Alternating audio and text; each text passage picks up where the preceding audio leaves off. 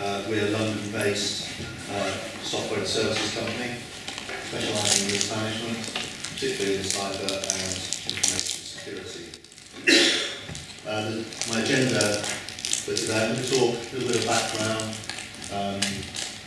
about the difference between qualitative and quantitative approaches, why a quantitative approach to risk assessment we think is becoming more and more important. We'll break in for a practical demonstration partway through, and then come back and talk at the end a little bit about how we can use quantitative techniques to help us to evaluate investments in cybersecurity products and services. So to move straight on, I noticed this report from the World Economic Forum published in November last year, and it was about the regional risks for doing business, and cyber attacks is now the #1 risk for doing business in North America, followed by data fraud or theft, and these are ahead of extreme weather events, fiscal crises, energy price shocks, terrorist attacks, and so on. And what really interested me actually was the fact that in 3 regions around the world now, cyber attacks are the #1 risk for doing business. So this is, as all of us in this room will be aware, a really big issue. And that's prompting business leaders to ask a whole range of questions.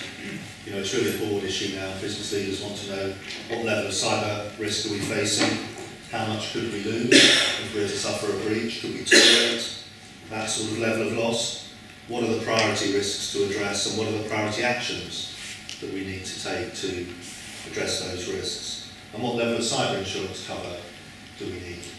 So cyber insurance as an industry is growing rapidly. And also, given the ever-increasing cost of cybersecurity solutions, and Gartner are predicting global spend on security products and services to increase by 8.7% to $124 billion in 2019. So that's prompting the question, how can we make a financial appraisal of cybersecurity investment proposals? All of these questions are very difficult to answer if we don't understand the financial implications of cyber breaches. Okay? So what I'll just have a look at now is what we mean by quantitative cybersecurity assessment. And before I do that, if any of you are interested in learning more about this, there's a very good book by Douglas Hubbard called How to Measure Anything in Cybersecurity Risk. If you want the background to what I'm talking about today in a lot more detail, then that's a good book to have a read on. So let's think about just sort of traditional approaches to cyber risk assessment. So any of you that have been involved in risk assessment, whether it's for information risk or enterprise risk management or whatever, you've probably seen something like this. This is a 5x5 heat map. It tends to be used to plot risks using ordinal scales. In this case it's 5x5 severity and likelihood. We tend to apply these twice, once to our inherent risk assessment and then once to our residual risk assessment, and we've taken some action to address the risk. The problem with the qualitative approach is it's very difficult to measure financial loss using that sort of approach. Even if we say that the 4 on the severity scale equates to $1 million loss, for example, and the C equates to 50% chance of loss, saying that we're going to lose $500,000 is a very difficult thing to say and not a very credible thing to say, as I hope I'll try and demonstrate to you as we go through the demonstration. So if we're looking to measure in financial terms and to understand the financial impact of cyber risk, then we need to start to look at something like this. And if we're measuring financial loss, then we can certainly, we can certainly talk about the most likely, at the top right here, there's the most likely loss that might result if we have a cyber breach. And that's the highest probability loss, but there's also a smaller probability that the loss might be less. or a small probability that the loss might actually be much higher. So there's actually a range or a distribution of loss in practice in terms of what can happen.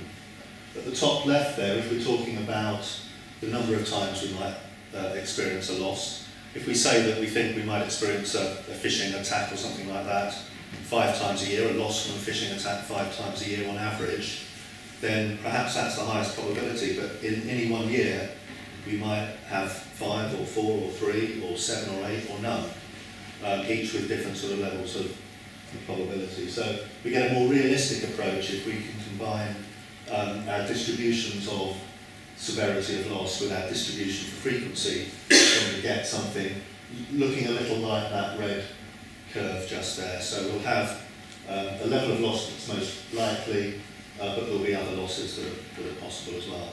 So the question then comes, well, what do these distributions actually look like for cyber? And that then becomes a bit of a problem. Because if we had lots of data on cyber breaches, then we could plot the results on distributions and we'd have a good understanding of what those distributions look like. Unfortunately, we don't have a huge amount of data. It's growing. We're getting more incident data all the time, but comparing one incident and one breach with another is very difficult, and the context in which those breaches occur can be quite different as well. But there is somewhere that we can go for help. And in financial services, the financial services sector has for a long time now been quantifying risk in financial terms. They quantify credit risk, market risk, and for quite a few years now they've been quantifying operational risk in financial terms as well, because they have to calculate the level of capital that's at loss and make sure they've got reserves to cover those potential losses. And this is a survey from 2018 of the top 10 operational risks by RiskNet, identifies IT disruption and data compromise as the 2 top operational risks. An operational risk is defined by the Solvency II regulation for insurers, the risk of loss arising from inadequate or failed internal processes, people, systems, or external events.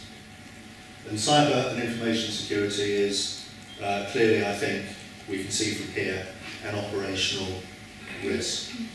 So operational risk has been modelled for some time within the financial services sector, and there's a survey that was done in 2015 from the Institute of Risk Management, looked at the approaches that were being taken to model operational risk in financial services.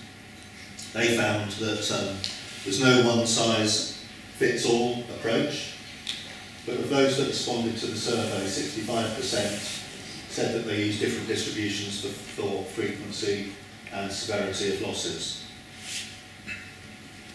And of those, 73% use a log-normal distribution for severity. So this is an example of a log-normal distribution. So you can see here that the expected loss, or the most likely loss, is just over $2 million. And the chance of that is between 25 and 30%. But there's a small chance it could be less than that. There's a small chance, a very small chance, that it could be 12, 13, 14 million dollars. Okay. Similarly, they found that 86% of people that were modelling operational risk in financial services were using a Poisson distribution for the frequency. And this is an example of a Poisson distribution. So the red curve there has an average frequency of 10. But you can see, and that's the chance of that is about 10% in the next year, that we'll have 10 breaches. If we think the average is 10, we might have 9, 8, 7, we might have 15, 16 at lower levels of probability. The good thing about the Poisson distribution is that it can also model likelihoods that are less than 1. So the top distribution there is 0.2, which is once every 5 years. And again, it's showing us that the chance of it happening in the next year is about 30%. So once in the next year, but there's a small percentage that it could happen 10 times in the next year. Okay.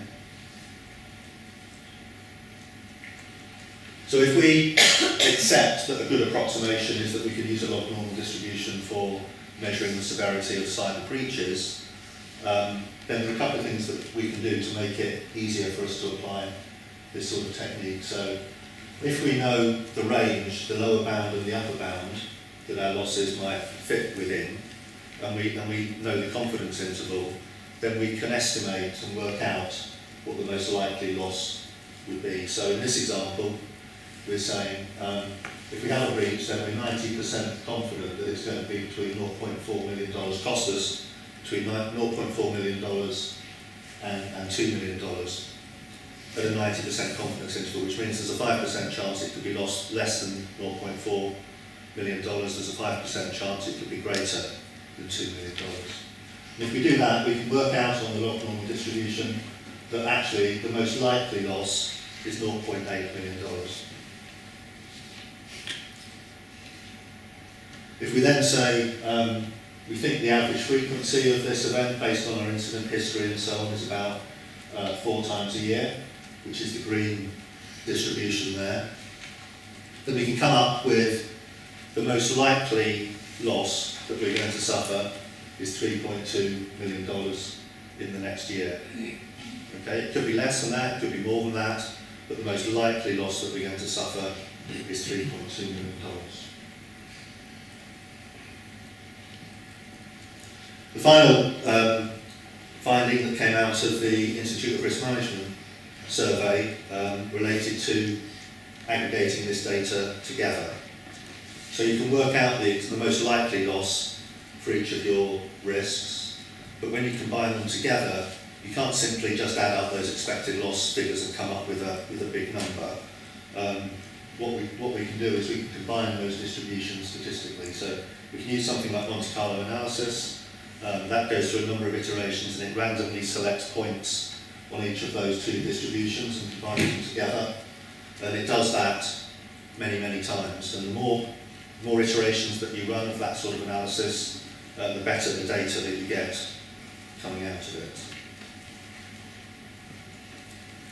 And that allows us to create some quite interesting reports. Now this might be a little bit difficult to see the numbers on the side of this, but this is a loss exceedance curve, and it's showing us, so the thick line at the top is showing us the aggregate risk that we have, combining multiple risks together, and it's giving us information on the probability that our losses will exceed a particular level.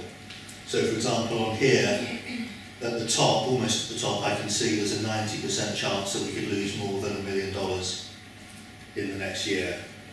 As we move further over to the right, I can see there's a 60% chance that we could lose more than 5 million, and all the way down at the bottom there's a 10% chance that we could lose more than $10 million. Okay, so we get that from aggregating all of these risks together. What we can also do, and the lower line there, the dotted line, is management's tolerance for risk. So you can actually go to management and say, what sort of level of loss are we prepared to accept from a cyber breach? If we're to lose $1 million, for example, in the next year, what's a tolerable sort of level of probability of that? Are you prepared to accept a 10% chance that we'll lose more than $1 million, 5% chance? And what about $5 million, and what about $10 million, and so on? I'm not saying it's an easy conversation to have, but there are some techniques that can be applied to this to try to sort of tease that information out. And that book that I put up, the Hubbard book, provides some good examples of how you can sort of get that sort of information out. But I think it becomes quite powerful then when we can report in this sort of way, because at the top we've got our sort of our quantitative loss exceedance curve, which is showing us where we sit at the moment. And the dotted line is showing us what management is prepared to accept. So you can see here we've got a huge gap between the two, so we need to do something about that.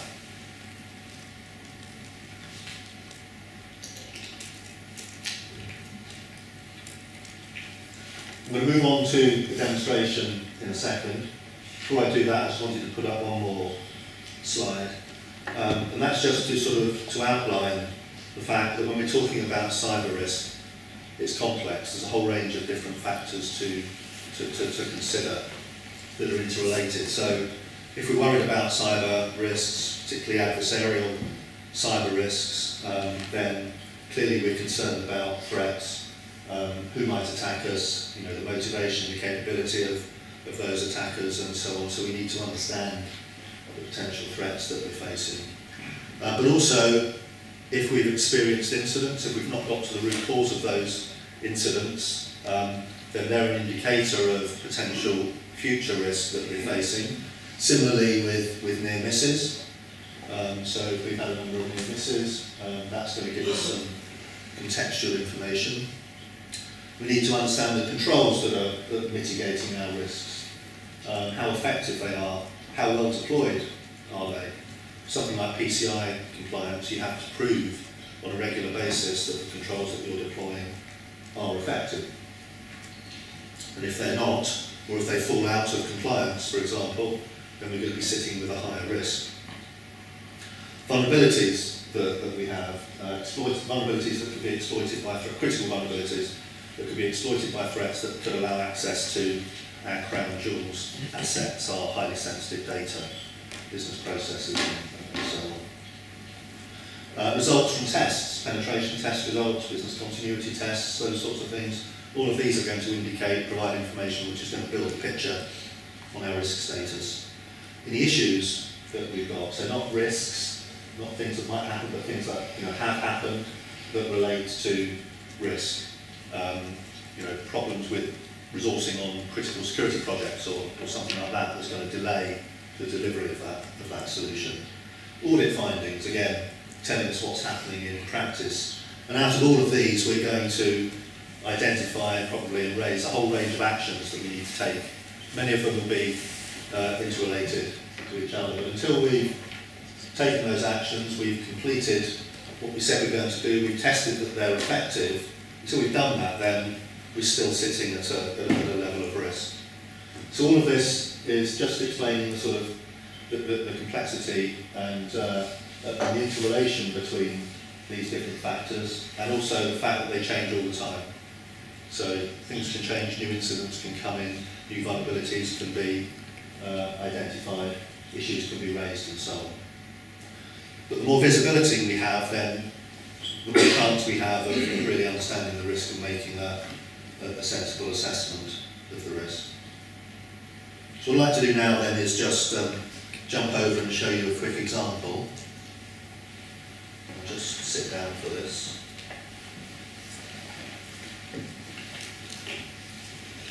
So this is our Stream platform that has a home page.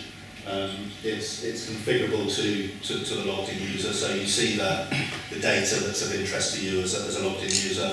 And we just have an example here of a number of widgets on the dashboard which are summarising the number of red, amber, green risks we've got, the status of our security metrics, how we're doing against ISO 27001 and GDPR. Across the middle, some widgets on the status of issues, incidents, and audit findings, and then schedule information at the bottom. And I'm just going to navigate over to look at some risk dashboarding. This is sort of representation of our organisation in the left column here. And we're opened up on a UK trading risk register. And so this is a list of risks. So those of you that have been involved in risk assessment before will know about risk registers and sort of lists of risks and so on. And they're at a fairly high level: loss of portable devices, unauthorised access to data. This is all relating to UK trading data, denial of service, and so on.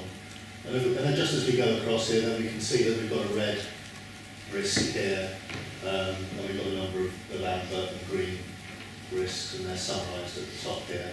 And these risks are being mitigated by various controls, and this is the average performance of those controls. And I'm just going to open up a risk now, and this is a slightly small writing, I'm sure, so I'll just describe the key points. But on the left side here, then we just have a description of the risk. It's unauthorised access to data at rest or in use.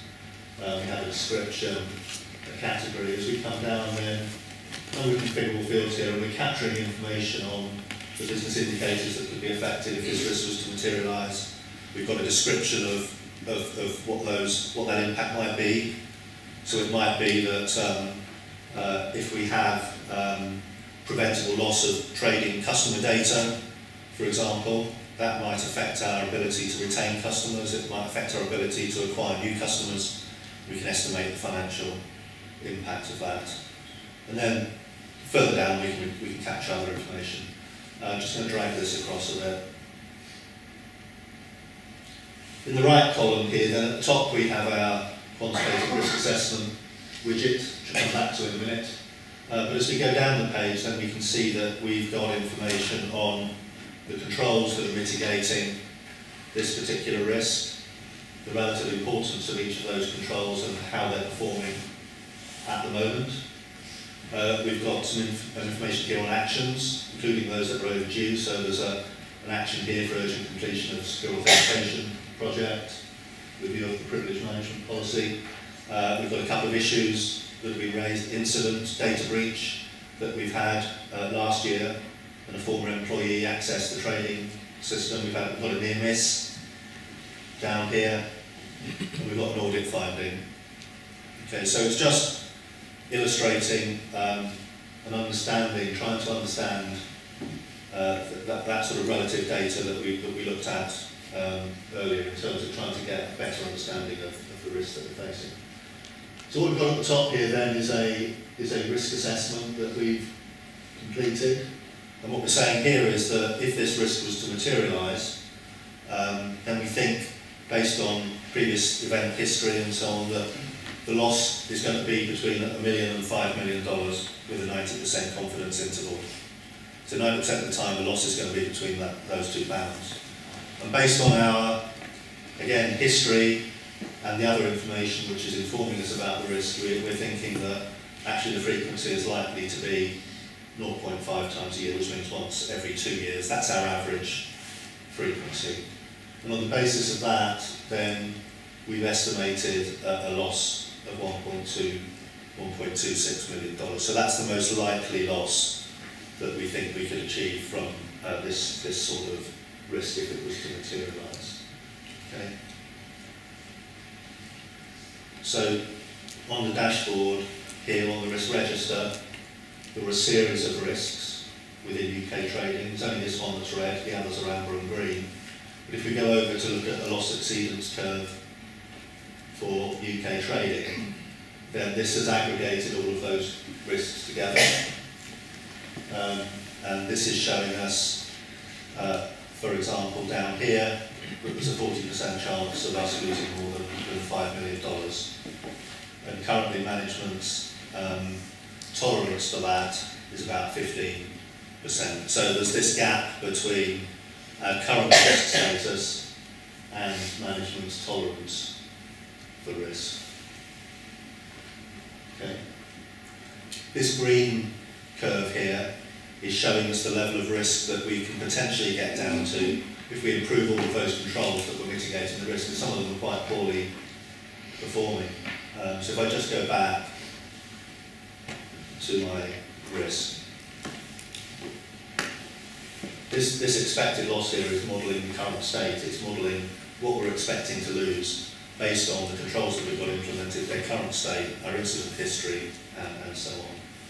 But if I take action to improve the performance of a control, and this control is looking at, it's measuring, it's a metric, and it's looking at the use of two-factor authentication by administrators to access this data. And currently, that's red because this project is only partway through. So we're saying here two-factor authentication is not currently implemented for all administrators on the UK trading system. There's an action that we saw earlier that's been raised to address that. If we assume that we come back and that project has now been complete and we're fully implemented two-factor authentication, this control is now showing 100% deployed. And if we go back to our risk assessment, then we've re-estimated that expected loss. We've re-estimated that the frequency of breaches could reduce. So we're talking about maybe once every 5 years now, rather than once every 2 years. Okay. But this is, again, it's supposed to reflect the real state, so you continue to monitor the situation, and if something happens, it makes you think actually that there's a higher likelihood of this sort of breach occurring, and you can just adjust it, and let's say you think it's going to happen once every 3 years on average, something like that. So the nice thing about quantitative assessment, you're not only measuring financial loss, but you're measuring the current state, and as things change, you can update that current state, and you can update your risk assessment.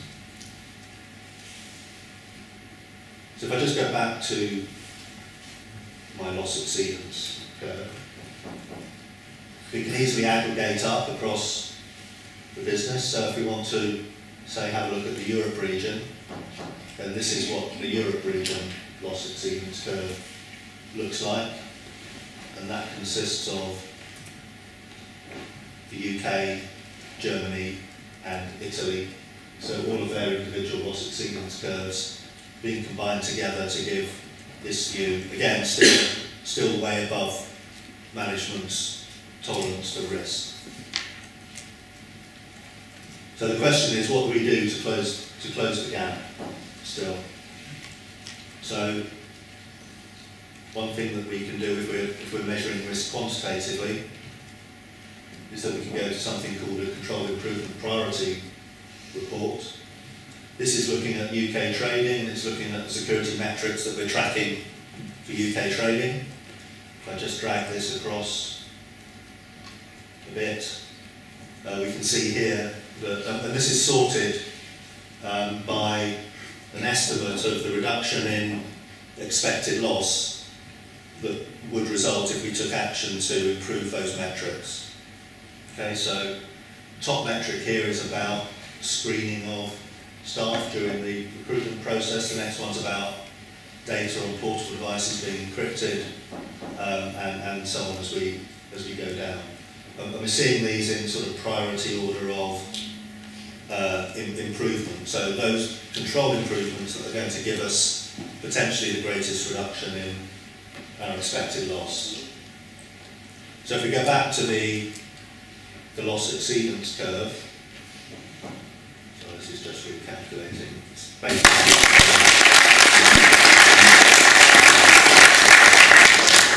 this is running on 50,000 iterations. But what we can also do then is say, okay, well, let's project the improvement of some of these controls. So this is the same loss exceedance curve, it's just been squashed into the left-hand side of the screen here. What we can do is to say, well, let's assume that we improve the top 5 controls. This is in the Europe view at the moment.